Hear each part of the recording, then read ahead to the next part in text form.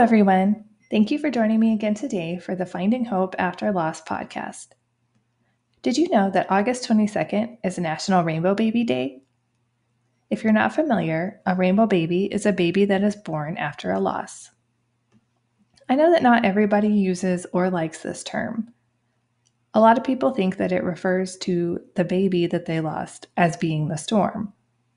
But for me, I've always loved the term. It signifies a rainbow after the storm that I had to go through to get her. So the storm for me, it's not Jasmine, but it's the infertility, the losses, the grief, everything that I had to go through to get here. And National Rainbow Baby Day was founded in 2018, and it's a day to honor all of the rainbow babies. As important as I think it is to honor all of the babies that aren't here with us, I do think it's also important to acknowledge the rainbow babies and all of our living children as well. All of our children, whether living or not, they're all equally important to us. We love every single one of them. If you would like to check out more rainbow baby posts for the month of August, you can go to my Instagram or Facebook, which is Journey for Jasmine. So today I am talking with La Vista. She's a mother of 4 children, one of which is living, and then she went through infertility and 3 recurrent miscarriages. Hello, everyone. Today I am here with La Vista. Can you tell us a little bit about yourself? Sure. So I'm Lavista. I am a 42-year-old mother of 4, though I have only held one of those babies on this side of eternity. I run a company called 31 Marketplace, which actually helps entrepreneurs amplify their voices through podcasting. So helping them actually launch and sustain their podcasts, with all the post-production, stuff like that. So me and my team, that's what we focus on in the marketplace. Have been married for a little over 11 years at this point.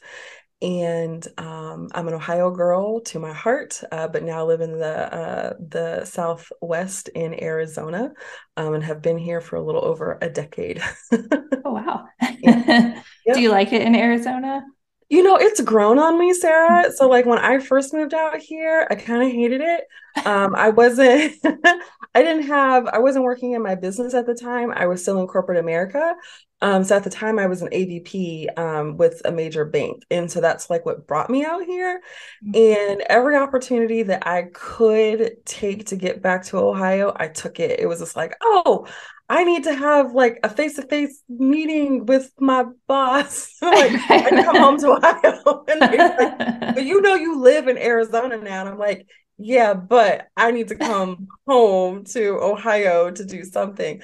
But over time, putting down some roots and having like a really great set of friends really helped solidify like this as my home.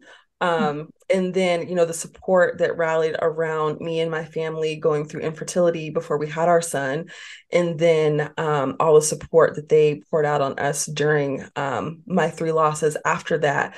It was just like, okay, this is not where I was born, but this is truly my home, and I've got family here that I have chosen and has chosen me, and so yeah, Arizona, it's grown on me. I love that the people that are around you can really make or break a place. Mhm. We moved to Georgia 3 years ago, like right before COVID hit. So it kind of took away like our chance to really like meet people. Yeah, So I was pretty homesick during that time. I'm like, I don't know anybody here in a new yeah. place. And so, yeah, those supportive people are super important. Super important. I don't know that I realized how much having the group of core people here meant to me until I did get pregnant, because I had always thought like, okay, we'll play house out in Arizona until I, get pregnant, and then I'm going home because it's where my Right. parents are, it's where his parents are, it's where our family is. But then when I got pregnant, we kind of thought like, okay, well, do we stay here? Do we go home? Do we do this? Do we do that? And it was like, this is like our place now. And it had everything to do with the people who were around us. So, can you talk a little bit about your infertility and loss journey? Yeah. When we first started trying to get pregnant, I was still with the bank, the position I had talked about earlier. And we tried for about 4 years to get pregnant. And so it was one of those things that I'm sure that so many women that are dealing with infertility, are familiar with, like all the doctor's appointments, going in and having all the checkups and all of the invasive like ultrasounds and like the hormones and the shots, and you have the sex schedule and all this stuff. It's like you've got to have sex at 8:02 tonight, because Right. this is your window. um and like I said, like we did that for 4 years, working with our doctor, taking various things to kind of help us along. And none of that stuff worked. And I had gotten to a place where I was tired of the disappointment, with it, because it's, month after month after month, you take that test like in hope, and then it's like, okay, it's negative. Okay, and then you take it again, and then okay, it's negative. And there was one time that I promised that I was showing every sign of being pregnant. Like I was like, this is it. I know this is it. This has happened. And then I went and I took my last test, and it was just like negative. And I was like, you know what? I'm done. Like, I can't do this anymore. Like, I can't continue to feel like my sex life is like a science experiment. I can't keep doing this on a schedule. Taking all the hormones I was taking, it like made me feel like kind of crazy. Like, I remember having like a breakdown in the kitchen because I couldn't get the coffee creamer open. And like my husband is looking at me. He was like, what is going on with you? I'm like, I don't know. But it's like all my own hormones, all the stuff that like, he's giving me the shots at the house, and the stuff that we're taking. And I was like, I don't feel like myself. I'm tired of the disappointment. And I remember after taking that test, just kind of praying, probably the most earnest prayer I've ever prayed. And it was like, God, if being a mom is for me, you're just going to have to make that happen, because I have literally tried everything that I know to do to make this happen, and it's not working. And it was like, but if I'm not supposed to be a mom, like if that's not supposed to be part of my journey, like work on my heart, because I don't want to be bitter.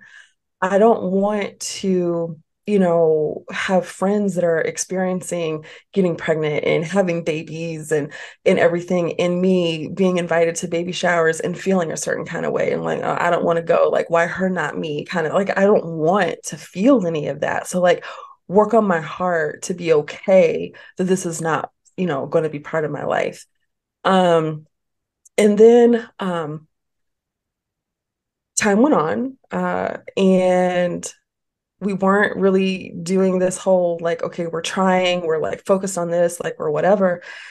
Um, but then I noticed that my period was late, like 3 weeks. And I'm like, well, that's odd. Like, this is something I've been tracking for years at this point. And I'm like, huh, I wonder what's going on with me, right? And so we were on our way back to Ohio. And so I had kind of just picked this arbitrary date in my mind and was like, well, if I don't have my period by this time, I'm going to take a test.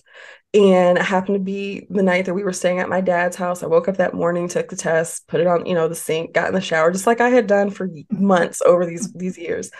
And I get out of the shower and look at the thing, and I had gotten accustomed to using the pregnancy tests that actually say the words pregnant or not pregnant. And so I looked at it and it said pregnant. And the first thing I thought was like, great, I've got a defective test. I said, because the knot's not working. And so, I go on about my business and I start drying off. And then I was like, well, wait a second. Like, I am late, like, and I'm like looking, I'm like, oh wow, like, oh my God, like I think I'm pregnant, right? And so I go into like the room where my husband was sleeping, and woke him up so he could start getting ready. And we had a trip planned that fall to go to Hawaii. It was like an annual trip that we would take. And I was like, because I had done the mental math, like, if this is happening, this is like when this baby's going to be here. And I'm like, I was thinking about the trip to Hawaii this year. And he's like, what about it? And I was like, I don't know if, we're going to be able to go. And he's kind of looking at me like, what in the world would keep us from like going to Hawaii? And I'm like, I might be in labor. And he's just like, he's like, La Vista, we'll cross that bridge if we get to it. And I'm like, no, no, no, the bridge is here. We have come to the bridge. The bridge is here. And he's like, what? Because, he's like first waking up and he's like, what are you talking about? And I show him the test and he was like, is this yours? And so then I'm like, seriously? Like, I'm literally the only woman in the whole house. Like, yes, like this is my test, right? And so it was kind of like, oh my God, like literally years after years after years of trying and trying and trying and trying, it seems like we just kind of, this miracle just kind of happened for us. And the pregnancy with him, it was like textbook perfect. Like I had no morning sickness. Like I was just like this happy, jolly, roly-poly pregnant lady, like showing off her belly like any opportunity I could. It was amazing. And he's amazing. He's my miracle baby. And I think it was right around the time right before he turned 2, I was pregnant again. I was pregnant with my daughter. So we were kind of keeping things a little hush hush because we're trying to get through that first trimester, and go into the second trimester. But we had told a couple of like close friends, and everybody's excited because it's like now we've got like the baby station is clearly open now, right? And so we get all the way up until the weekend that we're getting ready to announce. And I get up and I get in the shower and I realize I was bleeding. And like, I'm hysterically like screaming for him, like, you got to get me to the doctor. And, it was a really surreal moment because maybe like a week earlier, I had just been at the doctor's office. We had just had an ultrasound. I could see her on the screen. She's jumping around and doing all this stuff. And we walked in, they got me in, did the ultrasound, and I'm looking at the screen.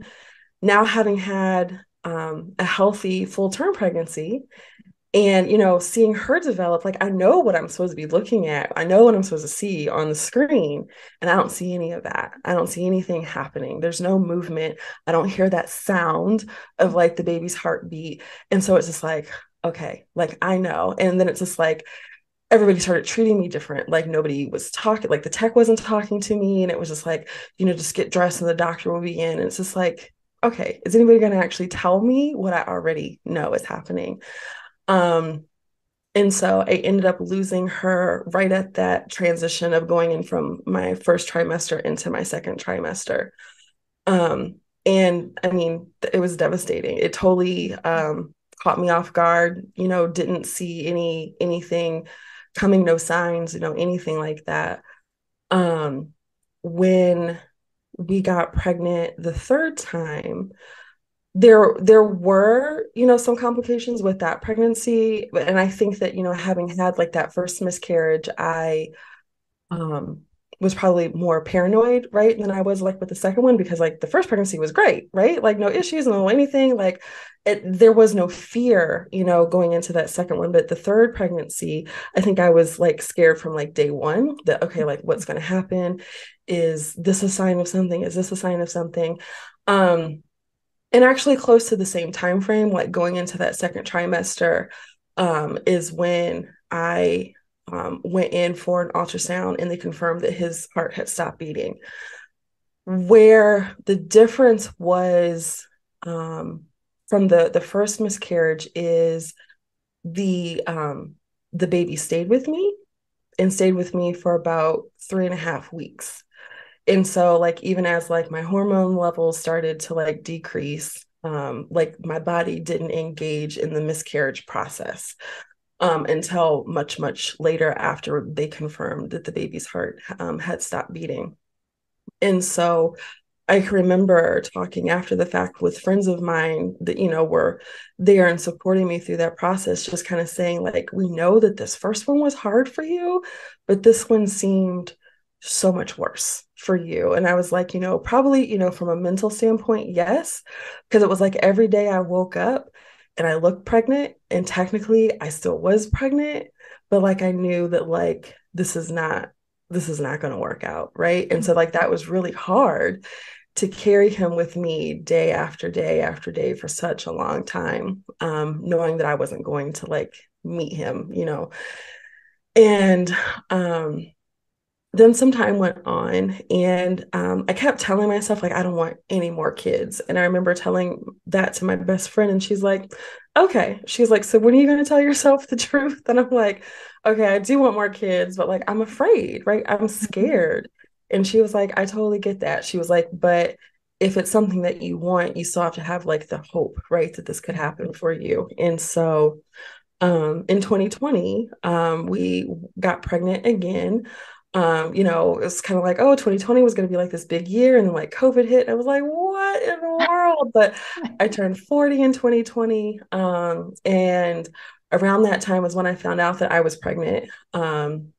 My son, being older, recognized like, oh, something's going on with mommy. And aptly started calling the baby Rainbow. Like that was his nickname for the baby. Like, oh, Rainbow's coming and this is going to happen. And he was so excited about being a big brother. Because with the first two, he was much younger. And so he knew, like, okay, there's a baby in mommy's belly. But he didn't really kind of understand like what was going on. With this one being older, he knew like, okay, like we're supposed to be preparing for a baby is coming, we're going to do this, I'm going to be a big brother, you know, whatever.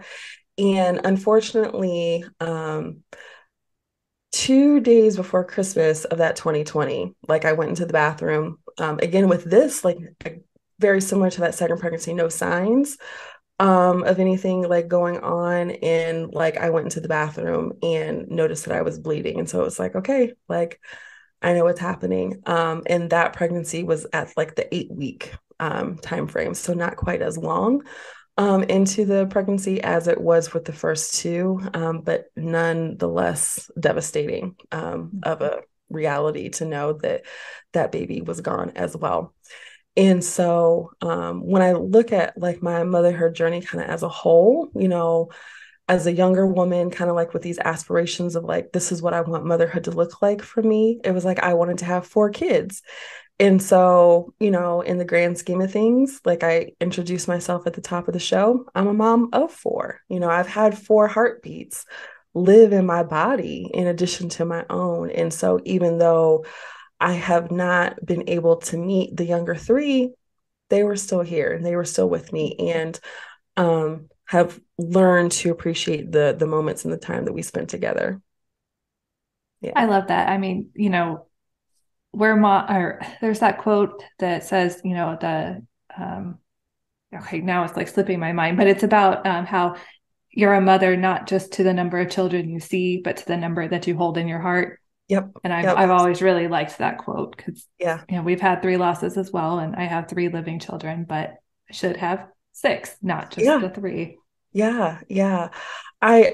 We took um family photos that Christmas of 2020. My husband happens to be a photographer, and he just knew like, hey, I've got to get my wife like out of this house and do something. And so, you know, being here in Arizona, we're in like this beautiful desert landscape, and he had us all get dressed like down to like my son had like a suit jacket on, like all this stuff. And we went out to the desert and we took these pictures. And, you know, because I really needed the smile, right? I really needed to feel a moment of joy. Um, and then, you know, I looked at those pictures, I was like, this is beautiful. But when I really look at it, it's just like, it's bittersweet, right? Because it's like I am so appreciative of my son, but I also recognize that like half of my family is gone. Like we should be a big family of 6. We're a family of 3. Yeah. So Yeah. Did you ever find out a reason for your losses, or do they think that they were related at all, or just all random, or you know, after the second one, my OB mentioned that, you know, maybe we could do some like genetic testing, you know, if I was wanting to get pregnant again. But like at that time, I was telling myself like, nope, nope, not doing it. I'm not doing this and that, you know, whatever. And so we weren't with the third and the fourth pregnancy, like we weren't necessarily trying to get pregnant. Like with the second one, we definitely were trying to like have her. You know, we not as rigid as before when we were like dealing with the infertility as far as, like this like rigid sex schedule, but like we were definitely trying to get pregnant again. With the last two, it just kind of happened. And so especially with like the last pregnancy, it was just like having like testing and stuff like that done didn't even cross my mind. And it was such a short pregnancy that it was just like everything just kind of like seemed like happened like all at once, right? Like almost as soon as I realized I was pregnant, like very shortly after I was losing the baby. And so we never went through any kind of like formal testing or anything like that to like understand or know why or try to put a reason to it. So I honestly, I don't know. That sometimes, I mean, knowing a reason doesn't bring them back. I know it doesn't Yeah, help, yeah, but I was just always curious because doctors won't always do the testing until you've had yeah, three losses, or which I think multiple. is Mhm. ridiculous, but I won't Yeah. even go there. No, I understand exactly what you're saying. Yeah, I think that if, for me personally, I think that if I were younger, on the younger side, I probably would have pursued like, let's do some testing, let's kind of figure out like what's going on with my body. But, I had that last miscarriage at 40, and even with my son, I think I was 35 when I had him. And so it was like, that's borderline like what geriatric OB care. And I'm like, oh, what? Like, I'm 35 years old. Like, what are you talking about? But I mean, when it comes to like reproductive, timeline, I'm kind of at that phase where it's just like, like the risk factors go up for me, it goes up for the babies, all these different things. And so I think that, after I had that loss in 2020, I knew for sure I was done. And so it was like, even getting answers at that point, it's just like, what would I do with this information? Because I'm not going to engage in going through this process again. Right. I don't need that. That I, makes sense. yeah, Yeah. I don't need it. So do you talk about or share your story very often with others? I do and have shared really since day one of our infertility struggle. My husband and I are very different in that way. He's a much more private person than I am. But I've always kind of felt like, hey, to be authentically me, I need to share my truth. And my truth there was for a really long time that I was like this aspiring mother who was like grasping at hope for like years, trying to like hold on to this dream that I wanted and that I had wanted since I was a little girl to be a mom. And what I realized after starting to tell my story was there were so many other women dealing with the exact same thing that like never say anything about it. So I would, talk about like, okay, here I'm disappointed today because this is like the, 30th test that I've taken that's come back negative, right? And feeling a certain kind of way. I'm feeling discouraged. I'm feeling disappointed. I'm feeling, hopeless, like however I was feeling in the moment. And women would like come out of the woodwork, like texting me, DMing me, like, oh my gosh, like I've been trying for like 8 years. Oh my gosh, like we've been trying, this long and da da da. And it's just like there was a resonant connection there with like sharing my story. And so when we had the losses, I did the same, even though, we weren't hadn't shouted from the mountaintops like, hey, we're pregnant. It's just like this is still something very real and very traumatic that has happened to me. And like I'm not okay right now. And like this is how I'm feeling. And this is why I'm feeling this way. And, people will get posts like, what would have been like my daughter's first birthday. Like I remember that, right? Because it's like from the time that I knew that she existed, you start, casting like what that future is going to look like. Oh, this is going to be baby's first Christmas, and this is going to be this that we're going to do, this vacation or whatever. And when those moments come and that baby's not there, like sometimes that triggers you and it brings up all these emotions and things like that. And so I would share, and again, women would reach out and they would tell me, like, I've had X amount of miscarriages, but I've never felt like I could share or like say that to anybody. So thank you for sharing your story because you're kind of this voice that I don't feel like I have. I can remember after making a post, or I think like on a podcast I had been on, a woman reached out to me and told me she had had 14 miscarriages and had never told anybody that she had experienced that many losses. And I was just like, what? Like, I can't imagine being and feeling so isolated and feeling like you're dealing with that completely by yourself, loss after loss after loss. So that's a long way, right, for me to say, yes, I definitely share the stories and what I've experienced from the infertility side and miscarriage side as well. I've actually had that kind of a similar experience when I first started sharing, that all these people that I never even knew had had a loss like reached out, and I'm like, "Oh my gosh, like there's all these people around us that you don't even know." And And it's so odd. I find that you know the stats, right? It's such a common occurrence that happens with the women that are dealing and facing infertility, with women that lose pregnancies. It's so common. It is so common. Like the science, like the stats, like it tells us so. And like that, those are the things like we know about. Like those are the women that we know about that are dealing with infertility. Those are the women that we know about that have experienced loss. Like those numbers are probably even higher. But yet it still seems like such a taboo kind of Mhm. subject. And it's like, we don't talk about that. And it's like, but why? Because I think that there is, healing in sharing like what's going on or what you've experienced when you go through something so just heartbreaking like in your life.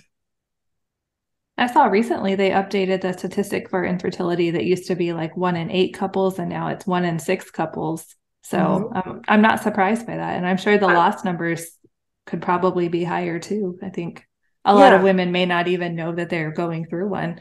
exactly, because if they're earlier in the pregnancy, it's probably not as severe, right, of like the process, because that was my experience, right, like with the first one being so far along. Like I labored with my daughter for 4.5 hours, right? And because we don't talk about it, that's one of those things, like I didn't know that I was going to still labor a baby, right? It was just like, what is happening? Like, I know what this felt like. These are contractions. Like, what is happening right now? Like, nobody talks about that. And so it's just like, oh, and so it's like when I tell like friends, like, yeah, this is what this process really looked like or felt like. And they're like, really? And I'm like, yeah, yeah, And I feel like that's something too that like doctors should prepare you for. And I don't think they do at all. They're like, just go take this medicine or go, do this, and this, and then you'll bleed and then come back when you're pregnant again, or, whatever it is. yeah. I'm like, I yeah, that's think not it's how a it goes. very like the bedside manner, I think, for women that are experiencing loss, there's some work that can be done there. Just, dealing with that situation in a much more compassionate way. Like I can, thankfully, my OB was, I thought that she was very kind during that process. Some of the other staff, not necessarily that they were mean to me, but it was just kind of like a very sterile kind of response. And it's like, oh, Mrs. Jones, I need to take your blood. And it's just like, I'm sitting here sobbing, right? Because like my baby is gone. And it's just like, yeah, I need a blood sample. And it's just like, okay. But I can remember because she had experienced like all those losses with me. Like that third one, like she just like sat there in the room and just like held me and like cried with me, and she was like, I really thought this was going to be different. She was just like, I was like rooting for this. And it's just like, in that moment I needed that, and I'm like, thank you for being a human, right? And like taking that doctor hat off, even for just a moment, and recognizing I'm in agony and like having empathy for what I'm dealing with right now. And I think that that's the piece that is unfortunately is just missing. It's a very sterile clinical conversation. and there's not a lot of heart and compassion with it, and that needs to change. It definitely does. I remember when I was having one of my miscarriages, my fertility doctor wasn't like the overly like friendly, like, type of doctor, but he did his job and, Mhm. but when I remember when I was going through my miscarriage that he just let me cry and gave me a hug. And I was just like, whoa, like I didn't expect this from him. But, just like they need to see that those little moments mean everything. Yeah, yeah, for sure. For sure. Because I somebody going through something so traumatic, like it makes other people uncomfortable. And I get that, right? Especially loss, like any kind of loss. You don't really know like what am I supposed to do or what am I supposed to say. Um, but at the same time, like I think that if you just tap in, like this is a person who's hurting and not even focus so much on like the why, it's just like you can empathize and connect with somebody hurt to hurt. Like you know what it feels like to hurt. And it's like, just act out of that. Like you're hurt.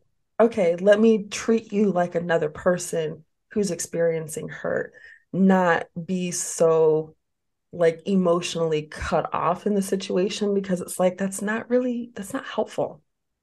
Right. Yeah, Yeah. no, I definitely agree with that. I like that, like just looking at it as one hurt person to another hurt person, not like you trying to fix it or solve it because you can't. Because you can't, like, nothing fixes that. Nothing, So ever. before, yes, before you went through infertility and loss, did you ever expect that to happen to you? Like, did you ever have a feeling that you would have trouble, or were you You caught off know, guard? I didn't have any kind of inkling like on either front, right? Like I just kind of thought, hey, when we make the decision it's time for us to like have babies, we'll do what we know we're supposed to do to make a baby and we'll go from there. And so I think what I think it's like a year that you are supposed to go with like trying and then like you're not successful at getting pregnant for you to realize like, oh, like maybe I'm dealing with infertility, because I don't even think they'll start testing until like you've been trying for like at least a year or whatever.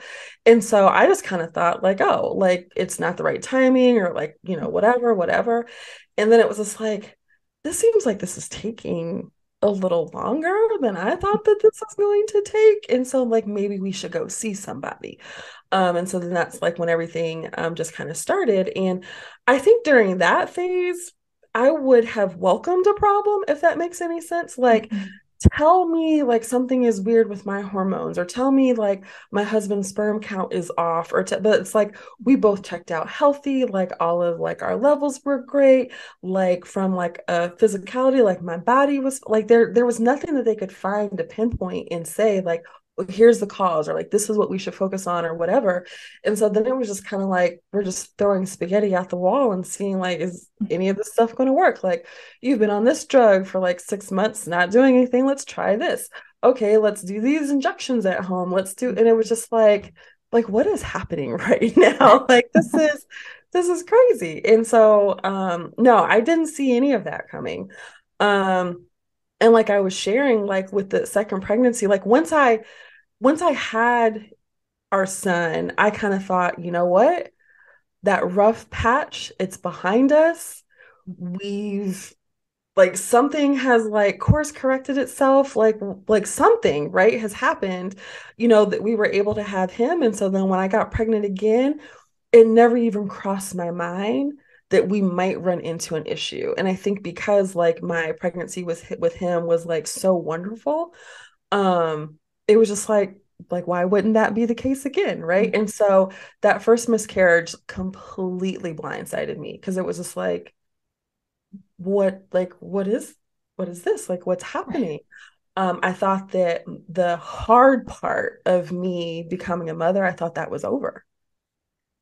I had the exact same experience. We had Yeah. the infertility, had my son followed by three losses. And I'm Mm, like, okay, but isn't going through the infertility enough? Isn't that Right. enough of a challenge to not have Yes. to also be faced with the loss? Like, why are you throwing both at me? Yes, yes, exactly. The exact same questions. Because like I said, like I thought like that was the hurdle I needed to get over. Like I got over that. I've got the baby. Like there he is. Like I'm looking at him. I hear him, right? So it's just like we're good to go from here on out, right? Right. And so it was just like, well, not so much. And so it's just like, okay. Yeah. So, is there anything you found that has helped you process your grief? I think that one of the biggest things is talking about it, not keeping it to myself. Because one, it's connected me to some resources that, like, especially when I was like fresh in the grief that like I really needed. One of them, there is a group here in Arizona for International Bereaved Mothers Day. They actually put a bus trip together for bereaved mothers. They get some sponsorships and stuff like that. It's completely free for the moms to attend, and they take you like up north. Like so, northern Arizona is like very beautiful. There's a lot more trees, vegetation because you're in higher elevation, and they have like all these things set up. Like you can just like go, walk or go like take a nap, or like they have art therapy stuff there that you can do. They've got music playing. There's places where you can go and journal. There's places where you can go and get like makeup. Like there's all this stuff, right, that you can do. Not to necessarily get your mind off of it, but to just like feel like you again, right? And like reconnect with like yourself and like sit with your thoughts and, cry if you want to, because you're around all these other mothers that are going through the exact same thing that you're going through. And I remember the first time I was on that bus trip, like on the way up, they went around before we got to like the destination, and they asked the mothers if they wanted to share their babies' names. And I don't think, other than like my immediate family, I had ever said their names out loud to other people. And it was just like, I don't have to, have like a veil of shame or feeling like I need to like be restrictive with what I share, because these women know exactly what I'm dealing with, right? And so it was like listening to all these names of all these babies. And it was just like, oh, I'm not alone in this. And I think the other part of, sharing it was, um, my friends were able to see like, oh, like this is like in detail, like what she went through. Like she needs us, like she needs us to like lean in and send meals and like come take care of her son and like give her some space, or, those kind of things. Or, they would find like books that they thought would be supportive, for me, or different gifts that like they were going out and searching, like what is something I can send like a mom that's just lost a baby. And I think that without saying, hey guys, world, this is what's happened to me, it would have been a very lonely process to go through, and I needed the support, and that came with me sharing my story. Sounds like you have a lot of amazing friends in your life. I most definitely do.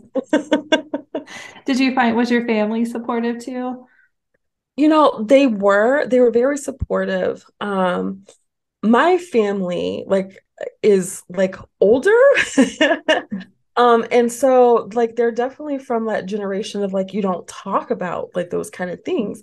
But so the interesting part is like when I started having like issues with the fertility and I started having like these miscarriages, that's when I started hearing stories of like, oh, well, Aunt such and such dealt with X, Y, and Z. And it's like, what? Like, Like, I never knew. how do you not tell like those stories? Or like, how do you not share that? But again, it's just like, that's not what we talk about. And so it was like, I think that there was even some deeper connections made like with my family, because it was just like, I had no idea that you dealt with that, or I had no idea that like you lost children. And it is what it is. It's a connection that you have like with another mother when you know that that's something that they have experienced because you understand it like nobody else does. And so they were supportive on the front side anyway, but then knowing more about like their truth, it was just like, oh, okay, like I see you differently. And, now I think that you see me differently. Like we see each other in a whole new way. Um, because this is something that we've experienced, not necessarily together, but like we both know what this is like. I mean, yeah, I do understand, that there is that generation that doesn't talk about loss and infertility and stuff. But like you said, I think it's good when they can talk about it because then you know that there's somebody else in your family, Yep. and without it, like you're kind of blindsided if you have issues thinking, oh, I'm the only one in my family who's dealt with this. And Right, then you're like, right. oh, there's other ones. Like I kind of wish I had known that Exactly. before, you Exactly. know. Right. Because, like when you were talking about like testing for like the miscarriages, like if I had known that there was, oh, like this person has dealt with this or this person has dealt with that, that maybe would have triggered like, oh, by the way, doc, like my, aunt dealt with da da da da. Like, is that Mhm. something I need to be concerned about? Or is that something I need to try to take a precaution, or think about or like whatever? And who knows, if that would have changed income, outcomes of anything. But I also think that's another reason why we need to talk about, these things more openly because um sharing that kind of stuff can be helpful in more ways than one. Yeah, I definitely agree. Do you have any advice for someone who's newly going through a loss or infertility? Yeah, I would tell them to hold on to hope, even if they have to borrow it from someone or somewhere else. And I would tell them to acknowledge and just kind of own like whatever they're feeling, if it's a feeling of frustration, if it's sadness, if it's the grief, if it's anger, whatever that is, and share that with somebody, even if it can't be like your significant other or your spouse. Have somebody that you can share that with so that one, you recognize you're not by yourself, because I think that going through infertility and miscarriage or one or the other, it can feel very isolating. It can feel like I'm the only one that's dealing with this, or nobody else is going to understand. And that's just simply not true. And even if they themselves have not gone through it, if it's someone that you trust, they're likely going to treat you with compassion, be that listening ear for you, and maybe even be able to point you in the direction of some like resources or tools or like a group or, somebody like maybe they go, maybe they work with somebody that has dealt with that. And it's like, hey, would you mind meeting with this person so that you have somebody that you can actually go through this with? Because as much as it might feel like you're by yourself, you're really not. Definitely. I really like that advice. Support is key to getting through loss. And I mean, you never really get over the grief, but you learn how to live with it, how to, move with it. Yeah, yeah. You learn how to adjust to your new normal. I mean, you don't have to like it. Like, I don't like it. Like, I don't like the fact that I have three babies that I'll never meet. Like, that's going to be a part of me that's missing for the rest of my life.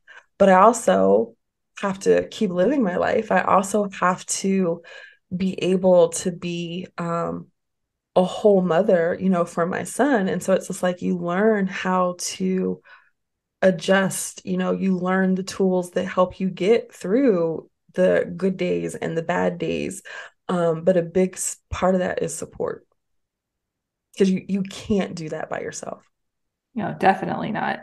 I Mm-mm. think it's one of those times you don't have to be strong. You don't have to No. push through it. You can ask for help. You can accept help, Yes, yes. Please, please ask for the help that you need. Like, please. So is there anything else that you would like to share or add? The only other thing is that, if you feel comfortable doing so, share your story, right? Because your voice is going to matter to that next woman that is like dealing with all of the stuff that she's dealing with, all of the emotional stuff that she's dealing with, all of the physical stuff that she's dealing with, thinking that, she's walking this journey alone. And your voice might be that one voice that she needs to hear to be like, okay, I can do this. I love So, that. yeah, if you're comfortable, share your voice because, like we've both shared, us sharing our stories more publicly, like there are tons of women behind those posts, those stories, those or those podcast interviews that never say anything. And you speak for them. I think that's great. It's I've always said if I just help one person, then I've done what I intended to do. Yep, absolutely. Well, I want to thank you so much for coming on today and sharing your story. Oh, thank you, Sarah, for having me so much. Thank you so much, Lavista, for sharing your story with us. I wanted to touch on the comment you made about the bedside manner lacking for women and families who are going through loss. I really hate that there's no standard of care across the nation and across the world for loss. It really just depends on luck of the draw, which doctor you happen to see, which hospital you happen to be at. Some are absolutely amazing. They do everything they possibly can for you. Others are just cold and clinical and try to just get you out the door without offering much in the way of support.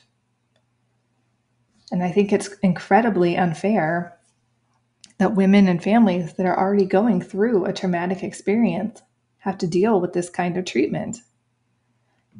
In my mind, doing something is better than doing the nothing that a lot of places currently do. Again, there really needs to be some sort of standard. Like, these are the things that we're going to offer all lost families across the board: pictures, handprints or footprints, a list of resources, information about cremation versus burial, mental health resources, just any kind of support that they can offer, somebody to help you walk through the options, to help you understand, what choices you need to make, what decisions you need to make, just things like that that a lot of people don't ever get the option of. Many of us have never been through pregnancy loss before, before we go through it, obviously. We're all just doing the best we can. We don't know what we're doing. We don't know what we don't know. We don't know the things that we should be doing. Sometimes we don't even know the things that we could be doing. I didn't know that giving a baby a bath after they're stillborn is an option. That was something that I didn't even know to ask about. I don't know if that would have been an option for me, but I didn't even know to ask about it. And it's one of those things I wish I had known. So it would just be really nice to have someone to help walk you through all of these things so that we don't have those regrets later that we weren't able to do those things. So, my parting question to you: what do you think should be included if there were a standard of care for lost families? I would love to hear your answers. You can always, like I said, send me a message on Instagram or Facebook at Journey for Jasmine, or you can send me an email, which is Sarah, SARAH, at journeyforjasmine.com.